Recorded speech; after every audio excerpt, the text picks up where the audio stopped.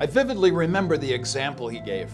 The professor began a timeline of resurrection events by walking from the front to the back of the auditorium and then out the door to make his point.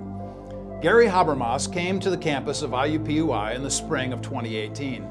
Habermas is considered to be the authority on the historical veracity, the space-time truthfulness of the resurrection. Habermas' numerous books, peer-reviewed journal articles, and lectures are the standards by which doubters must measure their questioning of Jesus physically rising from the dead. What was the point Habermas was making by walking out the door? Habermas contends that the resurrection accounts were written not decades later, not years later, not months later, not even days later, but the accounts of Jesus rising from the dead were being written within hours of the event.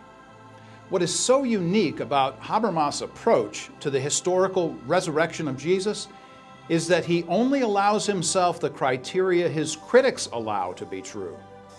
His approach has revolutionized both the apologetic field and all of religious studies. You can find a link to Gary's approach at the end of this Truth in Two. I have great respect for doubt and those who do not believe what I do about Jesus. But you cannot say that you have properly addressed the evidence until you have researched and read the copious work of Gary Habermas on the resurrection. Ultimately, it is the honesty of the Apostle Paul in 1 Corinthians 15 that is so obvious. If Jesus is not risen from the dead, our faith and preaching is in vain, and we are of all people to be most pitied. But scholars such as Gary Habermas have taken the case and have shown beyond all reasonable doubt he is risen.